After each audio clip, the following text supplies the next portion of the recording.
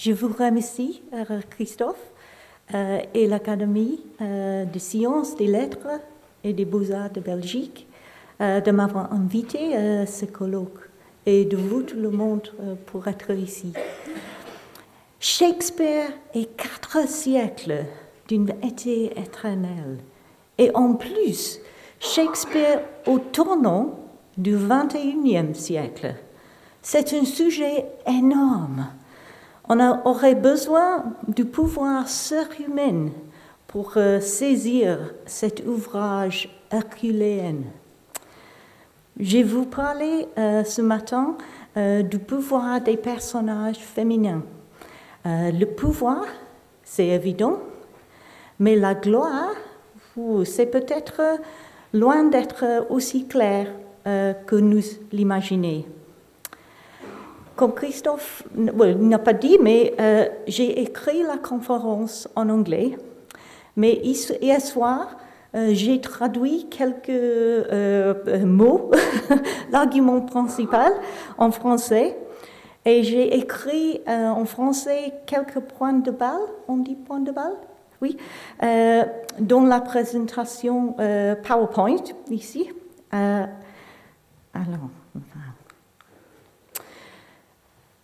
Mais j'ai laissé Shakespeare à lui-même en anglais.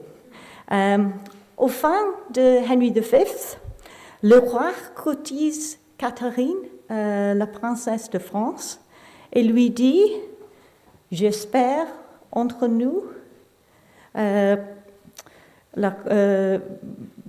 qu'on va parler tous les deux. I shall never move thee in French unless it be to laugh at me.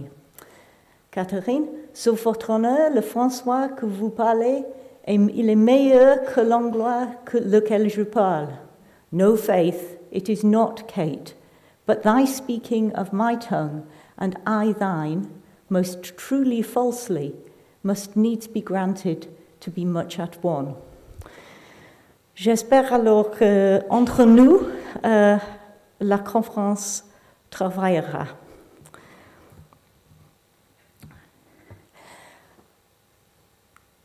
Comme vous avez déjà sans doute remarqué, j'ai emprunté ma titre de Notre Père, mais il y a un mot qui manque.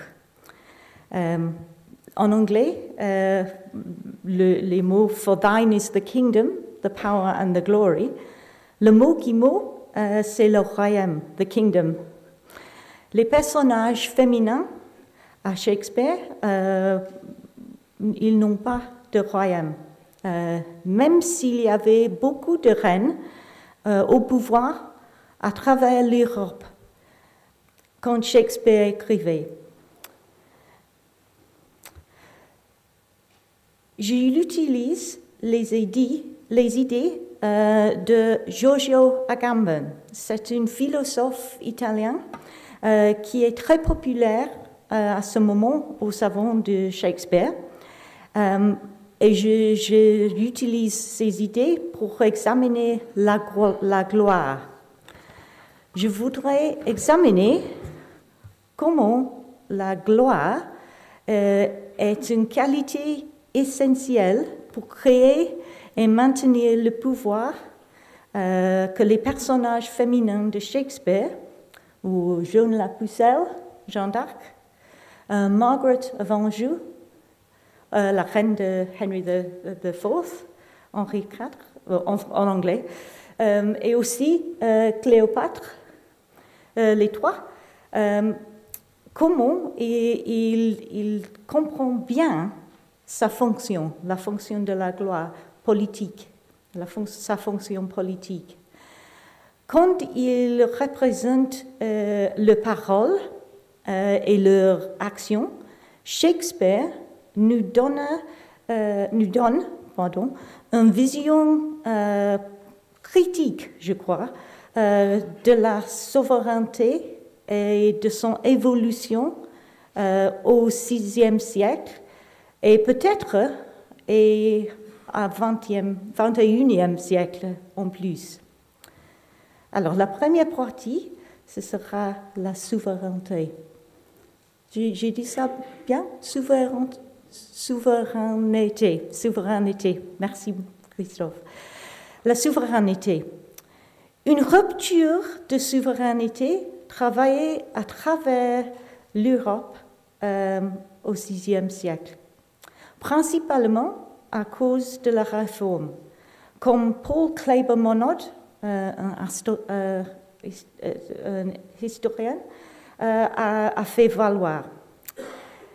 L'autorité absolue créée par la règle du droit divin et de la sacralité du monarque a été remplacée par une prise de conscience que la souveraineté est un fait, un paradoxe. Les définitions du dictionnaire sont utiles pour expliquer les deux aspects contradictoires de la souveraineté. Alors, la condition d'être souverain, c'est d'abord celui qui a la suprématie et le rang au-dessus ou autorité sur les autres, souvent appliquée à Dieu. La seconde précise la règle suprême reconnue d'un peuple ou d'un pays sous le gouvernement monarchique, un roi, une reine ou un mari sur sa femme. Une utilisation, la dernière, obsolète, on dit. Les définitions alignent les contextes théologiques et politiques. Dans un contexte personnel, c'est la dernière, voilà. Dans un contexte personnel, la souveraineté signifie la même idée de la supériorité, d'être exceptionnel, supérieur aux autres. Alors, être souverain et d'être auto-ordinateur comme Richard of Gloucester, Richard III, I am myself alone, il dit. Bien que Shakespeare écrit 50 ans avant de Descartes, il est évident que cette idée et la définition de soi, l'autodétermination, sont en train d'émerger dans le VIe siècle pour les hommes et pour les femmes. Cela crée une contradiction fondamentale dans la souveraineté.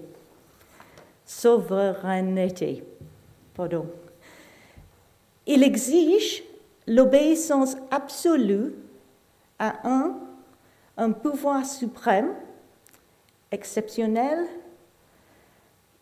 à partir d'une société d'individus qui sont les mêmes, qui sont exceptionnels.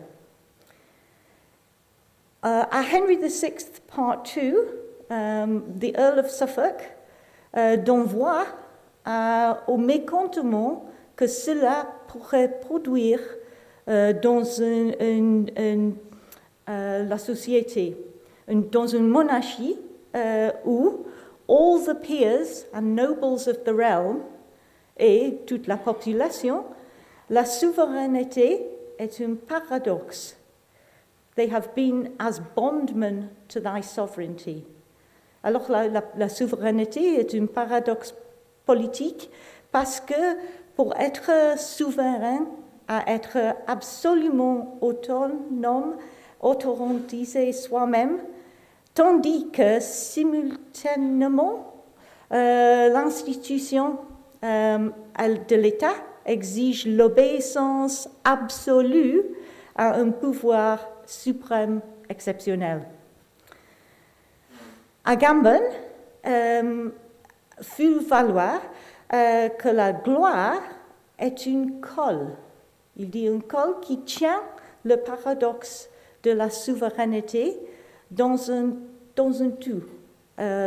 ensemble et permettent au monarque de conserver le pouvoir absolu. Alors, il dit ici, why does power, il demande, why does power need glory? If power is essentially force and capacity for action and government, he continues, why does it assume the rigid form of ceremonies, rituals, and protocols? Son livre propose que la gloire ou l'affichage spectaculaire de la souveraineté suprême est un compliment indispensable à la force et à la volonté de l'action parce qu'il verrouille ensemble, comme ça, les deux parts, les deux forces potentiellement explosives de la souveraineté. En regardant la gloire des souverains, les sujets font confiance à un principe d'autonomie suprême, le même, qui les lit simultanément, j'ai des problèmes avec ce mot, simultanément et paradoxalement à obéir à cette règle suprême. Paul Monod explique que la gloire est devenue la caractéristique déterminante du monarchie dans la Renaissance.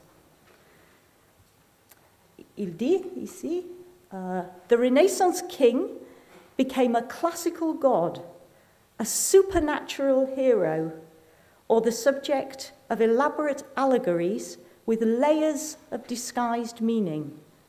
Garbed in such elaborate costumes, glowing even brighter to the educated few, the dazzling body of the king was further removed from the shadow of the Pope. But the monarch was also further separated from his subjects. Et on voit ici Elizabeth I. Elle est vêtue ici dans un éclat glorieux qui tient au travers la royaume. Tu vois la royaume au-dessus de ses pieds. Elle démontre que les reines ainsi que les rois pourraient exploiter la puissance de la gloire, de réinventer la souveraineté dans une nouvelle forme éblouissante.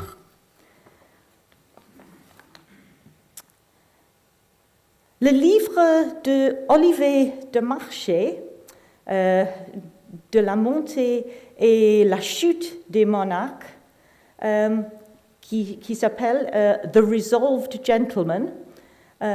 It's a kind of chronicle history, dream vision, and a long poem like Spenser's The Fairy Queen put together. Ça décrit la grandeur de la reine Elisabeth comme ça. So excellent a daughter, and so highly of the heavens blessed, that besides the glorifying of the frozen poles and the fiery equinoctials of the tropes with her invincible arms, such shall be the world's wonder and the admiration of her virtue, that the greatest kings, princes, and estates of the world shall think it the greatest happiness that may befall them, to be shrouded under the fair spreading wings of her imperious government, some of them falling down at her sacred feet, flying into her realm for refuge. Le livre des voyages de Hakluyt cite encore une lettre de sultan à Élisabeth qui utilise le même style hyperbolique. Il a dit, je dois lire, In greatness and glory, most renowned Elizabeth, most sacred Queen, and most noble Prince of the most mighty worshippers of Jesus, the wise governor of the causes and affairs of the people and family of Nazareth, cloud of most pleasant rain and sweetest fountainess of nobleness and virtue, heir and lady of perpetual happiness and glory, la gloire of the noble realm of England, whom all sorts seek unto and submit themselves. Alors c'est très hyperbolique. Ce climat dans lequel la culture de la souveraineté est en train de changer, et quand la reine glorieuse de la reine Élisabeth arrive à la fin en Angleterre, fournit une intertexte résonante pour les pièces de Shakespeare. Une rupture de la souveraineté est mise en scène dans la première tétralogie de Shakespeare. Ces 4 pièces où il dramatise l'histoire des guerres de rose. Voilà une peinture des guerres de rose de Henry VI, Part 1. Les 2 familles sont mises en scène dans les pièces. Les 2 familles. Au commencement de Henry VI, Part 1, nous avons la maison royale de Lancaster et la maison royale de York. C'est la rose blanche et la rose rouge. Moi, je suis professeuse à Lancaster, mais j'étais née à Yorkshire. Alors, c'est assez difficile. Et chaque année, il y a une grande équipe de sport qui rejoue les guerres de rose chaque année à Lancaster. Alors un peu d'histoire anglaise. Les 2 familles sont les enfants, si tu veux, si vous voulez, de Edward III, le roi. Et au commencement de Henry VI, Part 1, nous avons Henry le VIe, Henry VI. C'est le fils de Henry V, le héros d'Agincourt, et un grand rat guerrier. C'est lui, Henri VI, qui est sur le trône. La France et les personnages féminins de la France sont partis de cette histoire. Marguerite d'Anjou est une des femmes les plus puissantes de Shakespeare, apparaissant dans toutes les 4 pièces. Henry VI, Part 1, Henry VI, Part 2, Henry VI, Part 3 et Richard III. Mais c'est... Oh, voilà le... Yeah. Ça, c'est Henri VI, voici, et Marguerite d'Anjou. Et ils ont un fils, la prince Edward, qui apparaît dans la pièce aussi. C'est Jean la Pucelle, Jeanne d'Arc, qui est le personnage le plus étincelant de Henry VI, Part 1. Le nom de Jeanne, Pucelle, est une plaisanterie chez les Anglais. Pucelle, en français, vierge, dit aux oreilles anglais, puzzle, putain. Alors, il y a beaucoup de gestes comme ça. La pièce lui présente de façon ambiguë. Elle est putain et aussi glorieuse vierge. Alors maintenant, je vais passer au texte écrit, celui de Shakespeare et celui que j'ai déjà écrit, et je vous parlerai en anglais. Si vous avez des questions, s'il vous plaît, me demandez comme ça d'arrêter et j'essayais d'expliquer en français.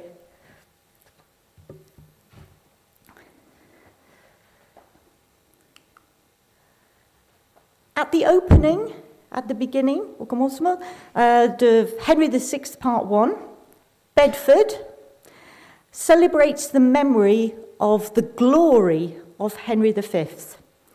He says, England hung be the heavens with black. Henry V, too famous to live long. England ne'er lost a king of so much worth. He says, his brandished sword did blind men with his beams, his arms spread wider than a dragon's wings. But that glory or credit which dazzles men's eyes is fleeting. It doesn't last. Joan La Pucelle, effective leader of the French, pertinently observes, glory is like a circle in the water, which never ceaseth to enlarge itself, till by broad spreading it dispersed to naught. With Henry's death, the English circle ends. Glory can only perpetuate itself by constant renewal. Its disappearance puts government at risk because, as we have heard, power needs glory. Under Henry VI, the institution of sovereignty breaks down because, in spite of his humble piety, the absence of glory divides the kingdom and transfers power and its charisma onto competing subjects, men and women.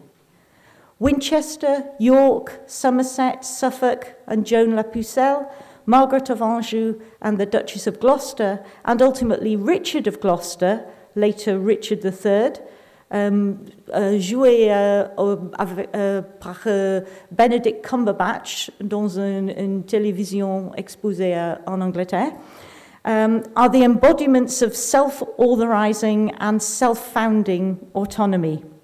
Arguably, Shakespeare's representation of Henry VI as a Christ-like son of a very powerful father radically exposes the insufficiency of the model of Christianity with Christ as a tending, caring shepherd and the model of divine sovereignty based on that in post-Reformation England. Henry VI's reign deconstructs the powerful sovereignty, trinity of the Father, the Son, and the Holy Ghost as a model of kingly authority. Henry's divine appointment and close study of his prayer book gives him no kingdom and no power because he has no glory. Into this space move female sovereign figures. Shakespeare depicts the glory of sovereignty through French women, Joan La Pucelle, the Countess of Auvergne, and Margaret of Anjou, who is in turn an inspiring, self-fashioning sovereign amongst the English women, as seen in figures like the Duchess of Gloucester and Elizabeth Grey. So Joan La Pucelle, to begin with. Oh, here is. Okay, Joan La Pucelle is converted from a black and swart peasant to a blessed beauty, Francis Saint, by the glorification of the Virgin Mary. And Mary's glory reflects on Joan. God's mother deigned to appear to me, and in a vision full of majesty, willed me to leave my base vocation and free my country from calamity. Her aid she promised and assured success. In complete glory, she revealed herself. As the champion of France, Joan combines the traditional masculine militarism and the deft Machiavellian strategy. Armed with a sword, supposedly given to her by St. Catherine, she can take on the English warrior hero, Talbot, and make his thoughts whirl like a potter's wheel. Her superior swordsmanship so surprises him that he anxiously denies it, demonizing her as a witch. who governs the English, turns the English soldiers into sheep by fear, not force. Joan is literally a glorious beacon of French nationalism. She bids the French soldiers run victoriously. She flies the French colours from the walls of Orleans. Joan is much more impressive as a strategist as well, however. When the soldier Talbot takes huge risks to win glory for his sovereign in memory of Henry V, Joan La Pucelle recovers Rouen from the English by means of a strategic disguise which unsettles the hierarchies of both gender and rank. In Act 3, Scene 2, she leads the French soldiers inside the city walls, disguised as paysans, les pauvres gens de France. Of course, Joan herself is a peasant, or at least a shepherd's daughter. So by rekindling that idea of the revolution that lies underneath her triumphant ascent to the walls of Rouen, where she thrusts out a beacon and says, "Behold, this is the happy wedding torch that joineth Rouen to her countrymen." Talbot is horrified, the soldier, and he will not speak with her. "Base muleteers of France," he says, "like peasant footboys, do keep the walls and dare not take up arms like gentlemen." When Rouen is lost to the English again, Alençon and the Bastard of Orleans appeal to Joan's Machiavellian skills, asking her to search out thy wit for secret policies. And it's this which will now glorify her and make her reverenced like a blessed saint. Joan uses patriotic rhetoric with deliberate use of maternal imagery and emotional appeal to persuade Burgundy to change allegiance and come back to his mother country, to France. Many critics have noticed similarities between Joan's hybrid strategy of fighting and of rhetoric, of powerful speeches, and that of Queen Elizabeth I. Her appearance, Queen Elizabeth's appearance in armour at Tilbury to fight off the Spanish Armada, combined with her brilliant use of diplomatic rhetoric to maintain England's and her own independent sovereignty. The biblical figure of Deborah is used by both women as part of their iconography. And critics such as Susan Fry, Michael Dobson, and Nicola Watson have all argued that Joan's demonisation in the play is a symptom of the animosity felt by Shakespeare and his co-writers towards Elizabeth in the latter stages of her reign. There is no doubt that Joan's failed attempt to summon spirits, her denial of her father, and her claimed pregnancy to save her life do rob her of the glory and the charisma that she enjoyed earlier in the play.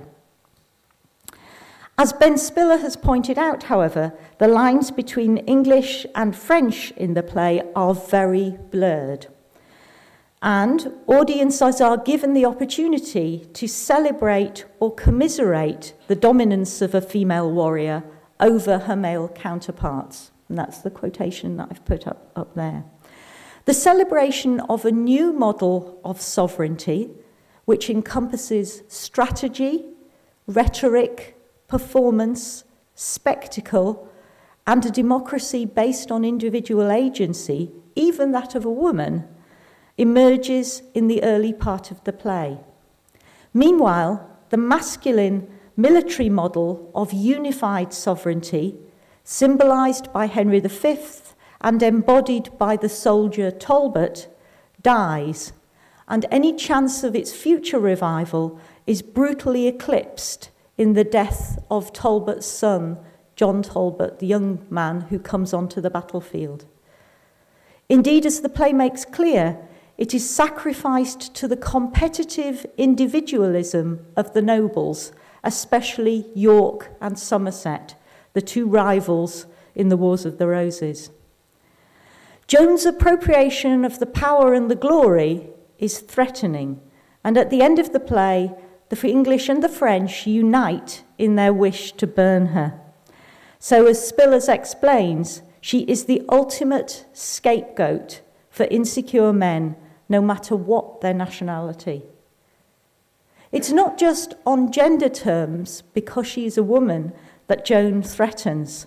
She represents that subversive side of sovereignty as absolute autonomy that has the power to pull apart the institution of sovereign rule, where the monarch did blind men with his beams. And her final words leave that curse explicitly with the English. She says to them, "May never glorious sun reflects his beams upon the country where you make abode, but darkness and the gloomy shade of death environ you till mischief and despair drive you to break your necks or hang yourselves." From the beginning of this tetralogy and throughout Shakespeare's work, it's clear that a hybrid model of sovereignty, which is othered as both feminine and French, is actually part of the English national identity and government. Whatever we may think about Brexit, it's not true. We are together. Roland Cotterill, a very good critic, has deftly argued that the structural role of France has to be thought about both in terms of a wound and a support. So France acts as a wound and France acts as a support. It's a supplement and it is in danger of supplanting the English in Shakespeare's English history plays. Joan's curse travels from France to England quite literally in the person of Margaret d'Anjou. At one rank further down, there's another character, the Countess of Auvergne, whose desire for personal power and revenge on Talbot and to save French sovereignty, she gets hold of a picture of Talbot and pierces it so that she's acting like a witch. She uses witchcraft. That gets translated into the English Countess of Gloucester's ambition for the crown in Henry VI, Part 2. So, this is the Countess of Auvergne, bewitches Talbot. The Duchess of Gloucester actually wants the crown herself. And this is the Edward the Confessor's throne in Westminster Abbey. This is what she's imagining here. So she says, "Methought I sat in seat of majesty." This is a countess, this is not a queen. "In the cathedral church of Westminster, and in the chair where kings and queens are crowned, where Dame Henry and Dame Margaret kneeled to me, and on my head did set the diadem." This is a dream that she's recounting to her husband at this point. Unlike the dutiful subjects who see their own desires for absolute autonomy reflected and embodied by the ruling monarch, Eleanor places herself at the centre of this scene of glory, in the chair where kings and queens are crowned. The current king and queen crown her in this dream. Her husband doesn't even seem to be present. So like Richard III, Eleanor thinks, "I am myself alone." She cannot stand anybody else on the scene. She cannot stand competition. And we see this in a battle that goes on in the play between the two queens over a fan, where we have I'll go to the, this is the text in which, what's the word for a fan in French? Thank you. Yeah, so there's this battle going on over the fans in the play, and the two queens, the king tries to intervene between the two queens, but cannot pacify them, and they end up enraged with each other throughout. And this cause is not Hergé, but it is the La Ligne Clear, La Ligne Claire. This is by a friend of mine called Jack Fallows, another cartoonist, who has drawn me a nice picture of the two queens in battle there with the fans. So, more than any other French figure, the French queen, Margaret of Anjou, who we have here, is both wound and support, supplement and supplanter of the English monarchy, personified by Henry VI. She wounds English territorial holdings in France since her jointure in the territories of Maine and Anjou is lost. This is what she has to give away. And she brings absolutely no dowry with her to her marriage to Henry. In fact, she strips England of glory, in contrast to another arranged match between Henry and the Earl of Armagnac's daughter, which would have brought French allegiance and French wealth. So at the conclusion of Henry VI Part 1, King Henry's one act of sovereign will, the one thing that he does to be independent in the play, he determines to marry Margaret of Anjou and break off this much better match, is disastrous. And in fact, it's hollow, since the Earl of Suffolk and Margaret of Anjou are undoubtedly in love and together, but they determine that they're going to rule, well, Suffolk says he's going to rule Queen Margaret and the king and the kingdom.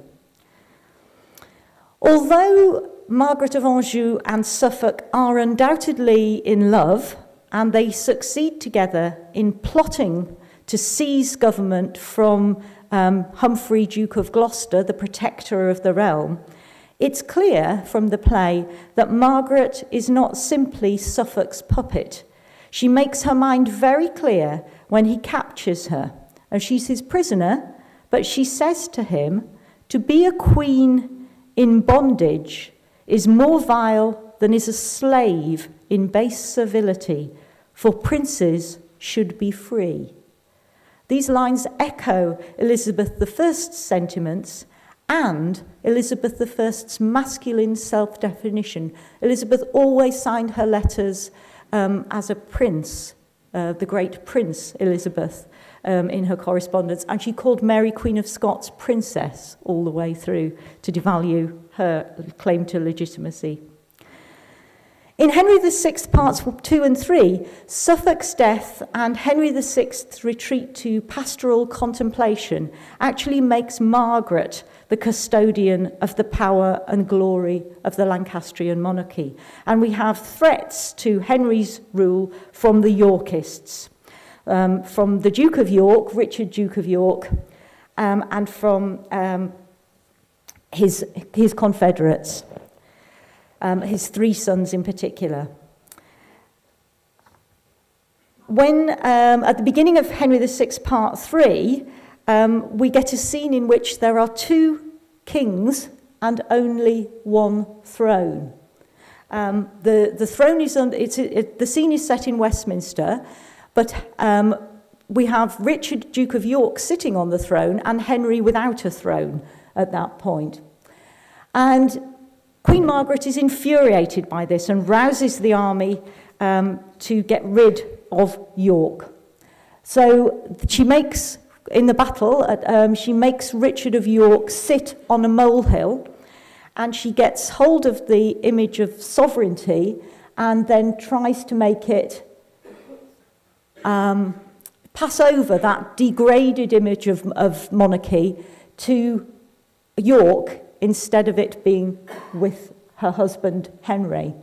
So she gives York a paper crown, and she puts the crown on his head, sitting on this molehill. A crown for York, and lords bow low to him. Hold you his hands whilst I do set it on. I marry sir, now looks he like a king, and this is he took King Henry's chair. So that's revenge on Joan's part. Off with his crown, and with the crown his head. However, York takes up this challenge, and he turns the devaluation of kingship and monarchy back onto Joan again in this next slide. What he does is to insult Queen Margaret by reminding her that her father's title as King of Naples, Sicily, and Jerusalem is a very empty title. He says that, in fact, Margaret's father is a poor monarch who bears the title of the King of Naples and yet is not so wealthy as an English yeoman. So he's very, very much degrading her at that point. And that latter line recalls and implicitly feminizes and delegitimizes the transgressions of rank by other characters in the play. Most prominently, this figure, Jack Cade, who's a kind of, I suppose, Brexit lunatic in the text, who sets up a kind of republican revolution in England. Significantly, Margaret must return to France in order to regain her majesty and her power from the support of King Louis and the Earl of Warwick. And she adopts the role of helmswoman to steer the Lancastrian ship of state, while her son, Prince Edward, is praised as the reincarnation of Henry V, who will live long to bear his image and renew his glories. So all the hope is placed in the son with this revival of sovereignty. But Edward does not live long. He's murdered brutally by the Yorkist family. And Margaret, at that point, collapses. She loses her power, but she is kept alive and weirdly comes back in the play of Richard III. Totally unhistorically, she doesn't appear, she came back to France, but Shakespeare has her in the English court in Richard III. And there she is paradoxically the immortal bard of Tudor history.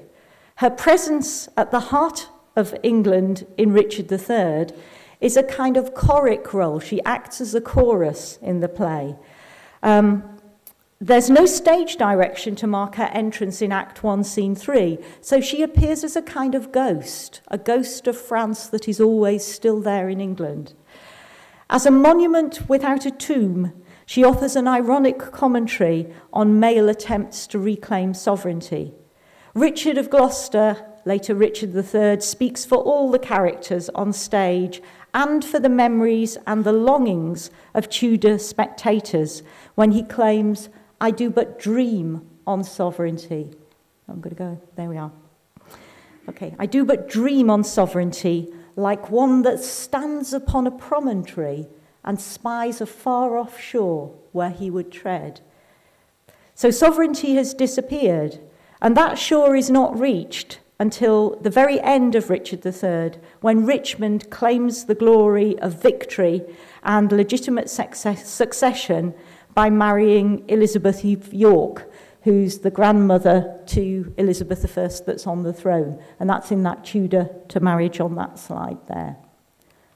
Okay. While Edward IV's very English Queen Elizabeth negotiates the Tudor match and outwits Richard III, Margaret, the French character, assembles a female anti-chorus that simultaneously critiques and inspires the other women and other characters, I think, of female primacy in English sovereignty.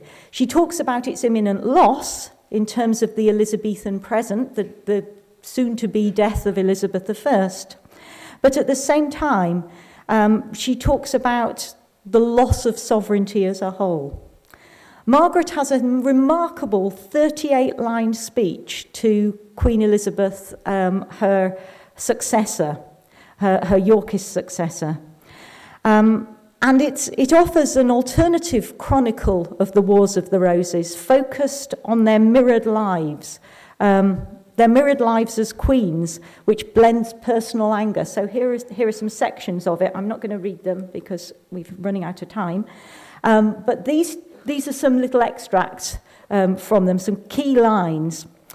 To play the part of a painted queen, Margaret argues, is to continue that history where women are excluded, and to that history of a false monarchy.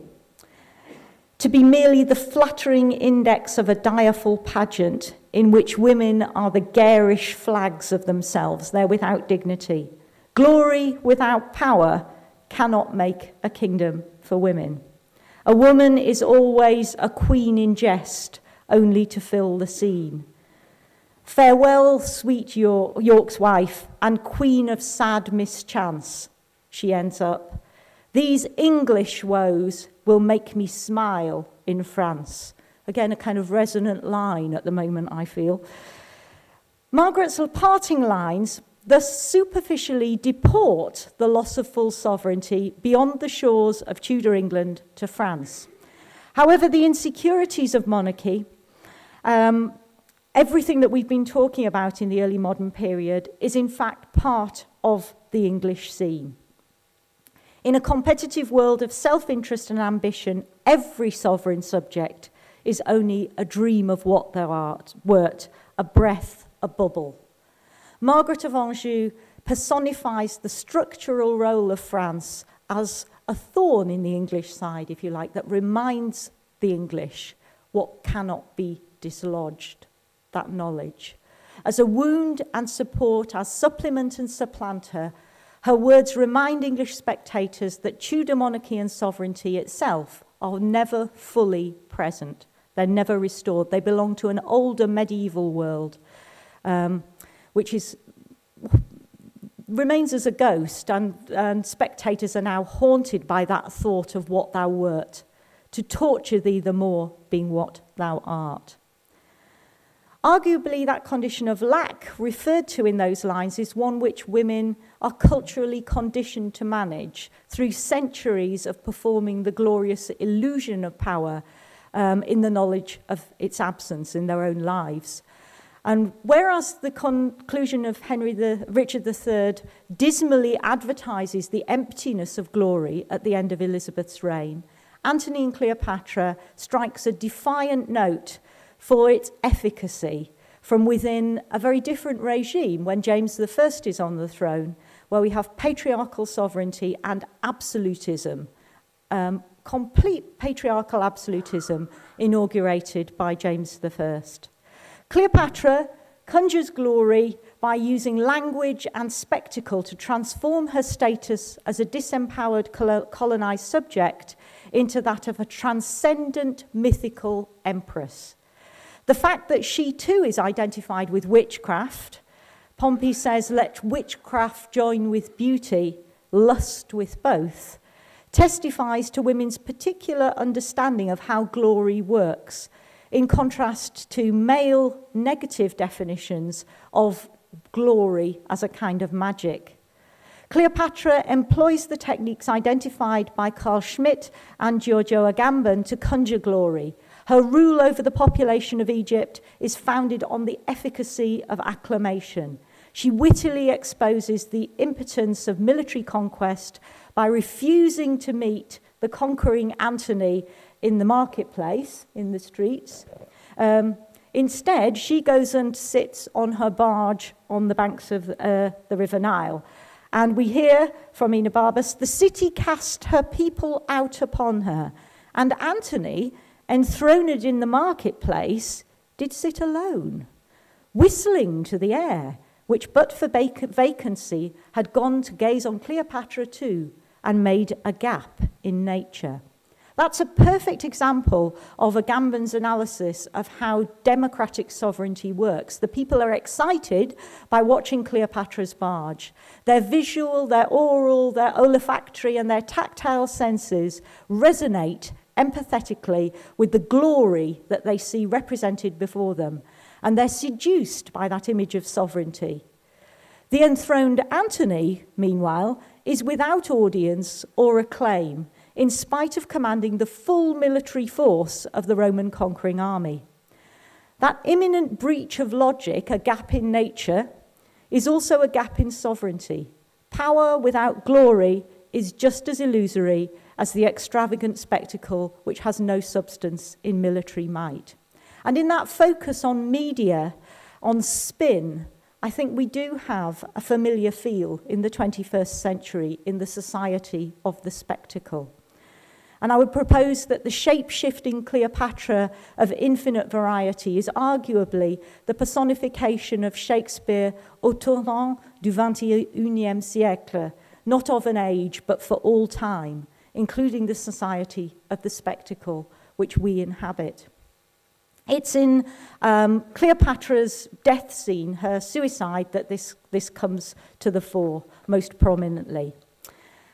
Although she's subject to the Roman conquerors, she's part of an occupied territory, and she's the object of male passion, Cleopatra represents herself as a consuming subject by imitating Isis, the Egyptian goddess of resurrection, whose written name betokened the power of the throne. It's very much associated with the Egyptian throne. So the detail of Cleopatra in the habiliments of the goddess Isis draws from Shakespeare on a much more extensive description in Plutarch's Lives, which was Shakespeare's source for the play, which Plutarch says that Cleopatra appeared as a new Isis, and at all of the times else when she came abroad, suggesting a costume style for the Egyptian queen that would have created a three-dimensional kind of performance poetry, I think. Plutarch's account of how Isis and her murdered brother, Osiris, whose limbs Isis went into the River Nile and recovered and then brought him back to life, comments on the significance of Isis's robes. Plutarch says that their different tinctures and colours reflect her infinite variety to wit, light, darkness, day, night, fire, water, life, death, beginning and end, all in one costume. Quite impressive. Their glory has the power to resurrect, the serpent of old Nile, who's wrinkled deep in time. So Cleopatra, like her predecessor, has the power to dismember and remember male subjects. Her face draws Pompey's eyes to anchor his aspect and die with looking on her life. She imitates the supernatural goddess Isis in order to remember Antony, literally put his body back together in mythic terms. And Cleopatra's love poetry of mourning makes Antony exceptional. Like a blazon, his face is like the heavens, his eyes are like the sun and moon, like those descriptions of Elizabeth I. Cleopatra's suicide, what's happened here?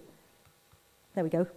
Cleopatra's suicide, where she asks her women, Charmian here, to bring on her best attires and show her like a queen, and get her to bring the asp, the worm of Nile, that brings liberty, invests her with all that regenerative power that Isis has.